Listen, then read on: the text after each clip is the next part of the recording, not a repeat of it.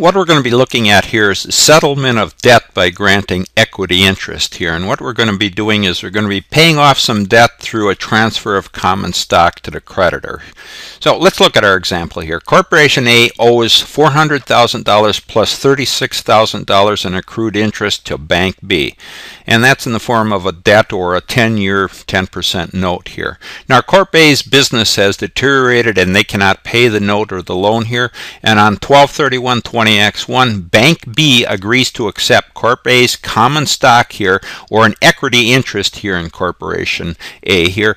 And they're going to cancel the entire debt here. So the stock includes 15,000 shares or $20 par stock here with a fair value of $360,000.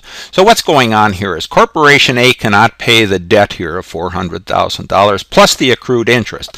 And that owes to Bank B here, but Corporation A offers Bank B their own Corporation A's stock here, and it has a fair market value here of $360,000. And by issuing this stock here to Bank B here, Corporation A is not going to be responsible for paying any of that debt, that $400,000 note here plus the interest, and Corporation or the Bank B is just going to write it off here in exchange for the fair value of the common stock we're going to receive here from Corporation A. So let's go down and look at how we'd record this here. And first we're going to look at it from Corp A, or the debtor's perspective here. This is where they transfer the stock here to Bank B here.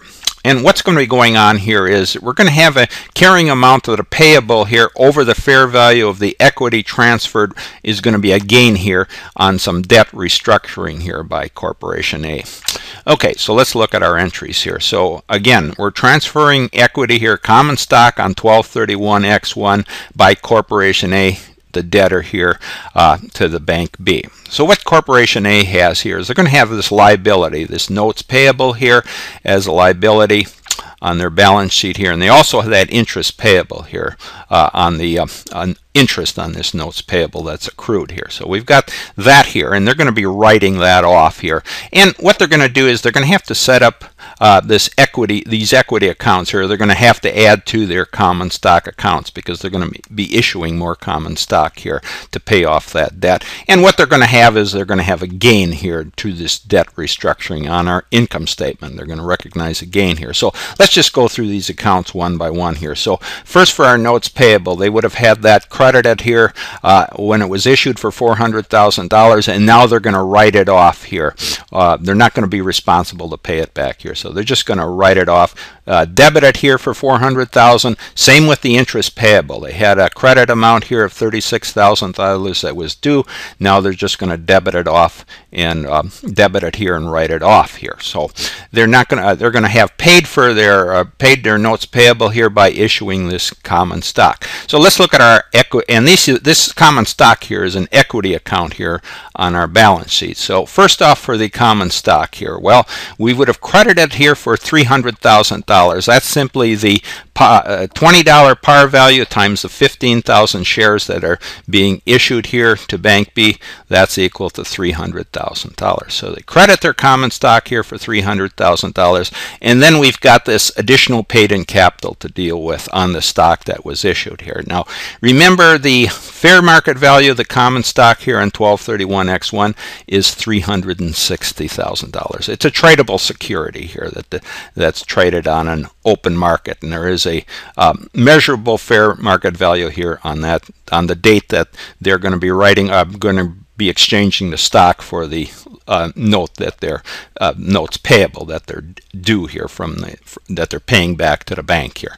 Okay, so let's look at how we'd calculate this additional paid-in capital, the credit amount here. So we would take the fair value of the stock here, that was $360,000, and compare it to the par value here. That was that 15,000 shares times $20 par amount, which was equal to $300,000 here. So the fair value less the par value here is going to equal our additional paid-in capital, and that is $60,000. Simply the difference between the fair value of the stock when it was traded or exchanged here to the bank B for the debt here and the par value of the stock. So we've accounted for our issuing our common stock, and it'll be done in a regular or usual manner here. $300,000 credit to common stock for the par value, and the difference here between the fair value of the stock here and its par value goes to an additional paid-in capital here of $60,000. So now we have to deal with this gain here on our income statement, and again, an ordinary gain. How do we calculate that? We're going to credit it for $76,000, and we calculate it in this fashion. So we look at the carrying value of the debt owed. That was the $400,000 notes payable here, plus the accrued interest here of $36,000. So we can calculate the carrying value of the debt owed here at $436,000.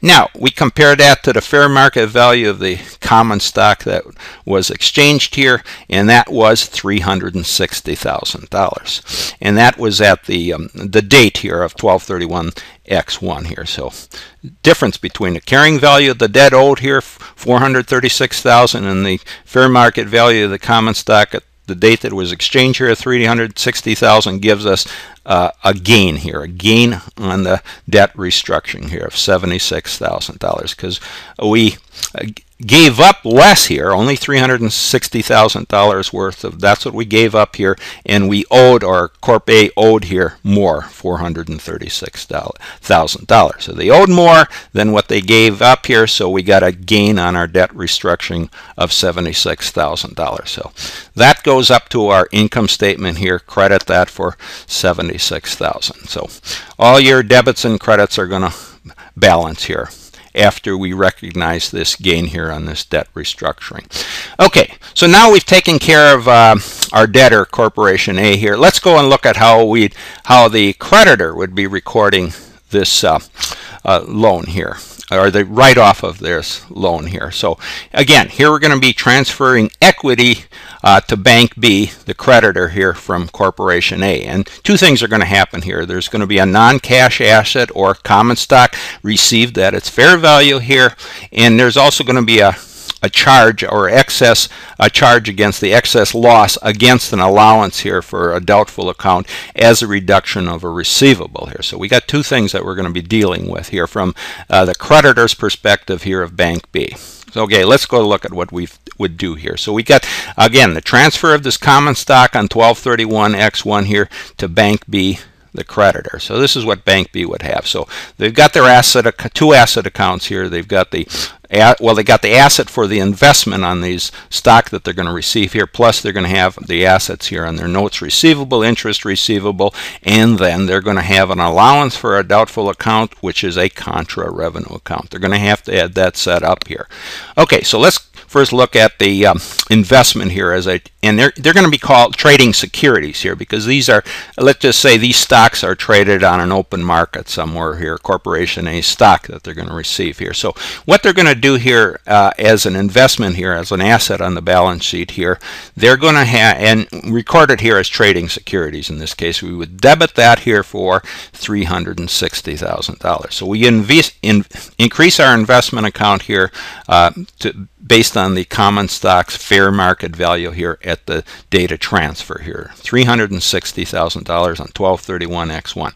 And then what the bank here is going to be writing off or giving up here for the common stock they received here is going to be this notes receivable, a loan here to Corporation B, again on the balance sheet here. So the loan was for, the note here was for $400,000, debit amount here for $400,000. So they would be crediting it or removing off the books here for $400,000. And then they have the interest receivable here, again on this note to Corporation A here.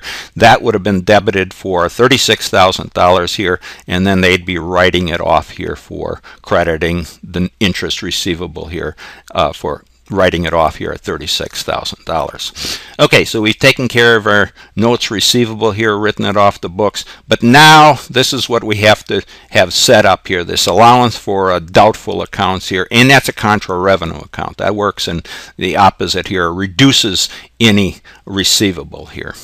All right, so let's look at how we'd calculate this allowance here. So we received $360,000 here. That was the fair market value of that common stock that we received in exchange for their writing off this note, or forgiving this notes receivable here from Corporation A here. So the note, what they gave up here was the notes receivable of $400,000 plus the interest that was accrued on that note here of $36,000. So the net amount here is going to give us an allowance here of $76,000. So let's just look at that. An allowance account here, we would have credited that here, let's just say for $76,000. That was based on the fact that we weren't going to, Bank B realized they weren't going to get the note turned bad on them here from Corporation A, so they would have credited or set up this allowance for doubtful accounts, again as a contra account here, the notes receivable. And then at the time that they're writing off the note here on the exchange for the common stock, they would debit it here for $76,000. So, okay, they've taken care of their allowance account here, and that's debit. The debt here of notes receivable, the write-off of, and this is the loss that they're recording here in this notes receivable. They didn't take any loss on the income statement or anything like that. They just took it as a contra receivable here against the notes receivable. Okay, all right. So that takes care of recording both here our Corporation A, our debtor here, and also Bank B, the creditor here, on how you would writing off some bad debt here by the Bank B here in exchange for granting some equity investment. In this case, it was in Corporation A here. Now remember, we wrote it as a trading security here because it was tradable here, and we would have increased our investment account here. But had it not been a trading security here, then we would have had an investment account here in Corporation A here as some stock here, but we're just showing it here as an investment. Okay, so just remember here, when you're working with this settlement of debt and granting equity here, you're going to have to look at it from Corporation A to debtor's perspective here, where you may have some gain on some debt restructuring, and then from the creditor's perspective here, the bank here, then you would, instead of recognizing and gain on an income statement, they generally set up this allowance or contra receivable account here for any of the bad debts here. And then anything that they receive for writing off this bad debt here, they set up here as a non-cash asset or a receivable here at its fair market value. Okay, so that takes care of our settlement of debt by granting equity interest.